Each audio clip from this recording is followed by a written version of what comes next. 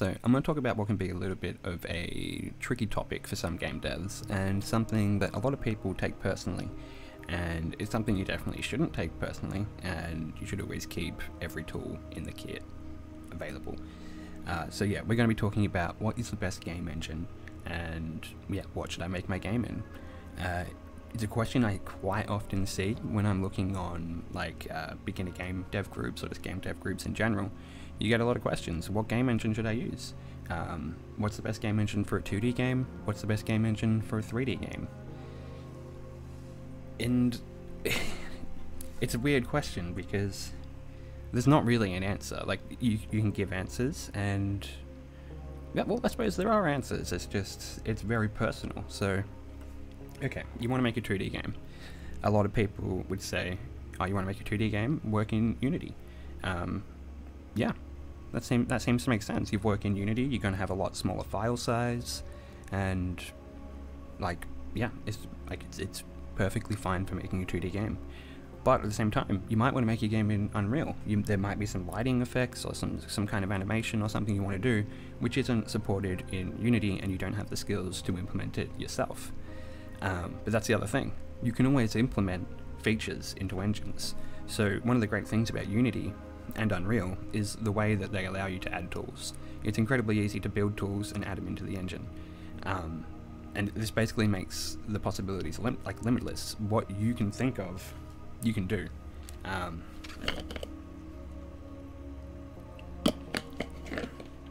It's like a really good quote, which is like, what you can conceive, you can achieve. And it kind of goes like that with game engines. If you can conceive it, there's probably a way that you can achieve it. But there are some fundamental differences, and there are things which might make it so you choose one engine over another. And yeah, let's start talking about some of them. So what could some of these things be? Your personal knowledge, that's a big one. So if you already know a little bit of a game engine, use that game engine. Yeah, you're going to save a lot of time. You already know it. You will learn more of it as you go along, and as you get deeper into the knowledge of that game engine, you're going to learn a lot about other game engines, because you'll be learning not just about that game engine, but fundamentally how game engines work. And that's incredibly useful. So sometimes just using what you know is the best option. But let's say you know nothing, or maybe you want to know programming and you want to start getting into more design stuff. So if like, Unreal uses C++ or Blueprints, and Unity uses C# and any plugin or whatever you want to add into it. Yeah, so maybe you know C++ and you're going to want to start in Unreal. Maybe you know C# and you're going to want to start in Unity.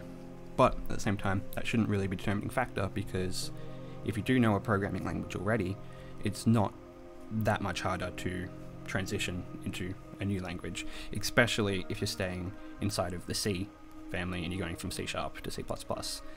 There are some confusions because some things are similar but they're actually different, but yeah, it's generally not too hard of a transition to make. Yeah. I also mentioned Blueprints a second ago. It's another thing you'll see a lot in these Facebook groups, is people saying, I heard that it's easier to make a game with Unreal because you don't have to do any programming, because you can use Blueprints. And if you don't know what a blueprint is, basically it's a node-based programming system. So instead of typing everything out with words, you put down these little boxes. Each box has a bit of logic, and you connect that logic to another bit of logic, and so on. And you create these branching trees of logic, which can run your game. And that is super awesome, and it's super cool to be able to do it visually, and it's definitely can be a better way to just, yeah, visualize it all in your mind. But it's not going to rule out programming in your game. It's going to make it so that there's a lot of things which you can do a lot easier and a lot quicker with Blueprints.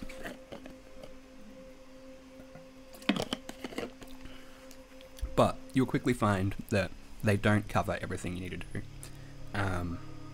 Yeah. Basically, they are confined to the nodes which are possible for them already. You can make your own custom nodes, but if you're going to be doing that, then you're going to be doing C++. Maybe you want to extend the engine to allow something else, you're going to be doing C++. So choosing an engine so that you don't have to do any programming, that's a flawed decision straight away, because you are going to have to do programming. So you should just know that from the get-go. But there are many other factors. So what are some others? We have pricing, for example. How much are you expecting to sell your game for? How many copies do you think you'll sell? That's a whole nother conversation, because that's something that you can look into for a very long time and still get it completely wrong. So yeah, but how much money is the engine going to take, and when are they going to start taking money? How much money do you need to make before the engine starts taking a cut? And what is that cut? Like, these are important questions.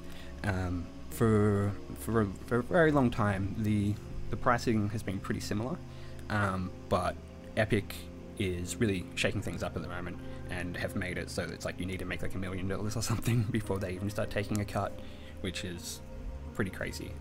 So that could be a reason to use Unreal. As I mentioned earlier, it is something that can be very personal to people, and it's something people tend to have biases on, and it's something you should really try to avoid, because a bias on tools is just limiting what you can create. Personally, most of my experience is in Unity. The game I develop is in Unity, but I've also done some contracting work in Unreal and dabbled in it in the sides.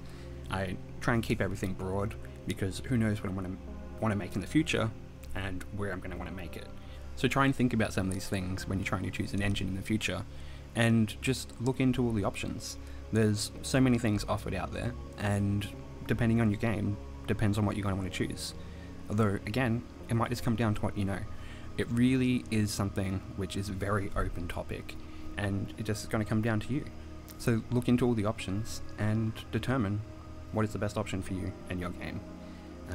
Yeah, hopefully this helped a little bit. If there's anything which I didn't cover and you would like to see covered, just leave a comment below and I can make a follow-up to this video, because it was pretty short. It was prompted because I just saw one of the many posts that I see regularly asking what game engine should I use, and a heap of people just not being helpful in the comments, so I thought I would make a little video. And yeah, so if you have any other questions, just ask them and I'll make a follow-up.